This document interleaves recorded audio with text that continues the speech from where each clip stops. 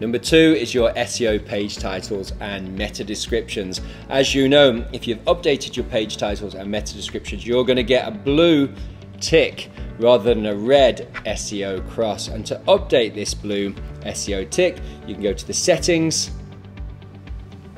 scroll down to SEO, and make sure you've got a title tag which is 70 characters and a meta description which is up to 300 characters. And my advice with your meta description is finish with a call to action, in which case it's saying here, contact us for a custom website built for you.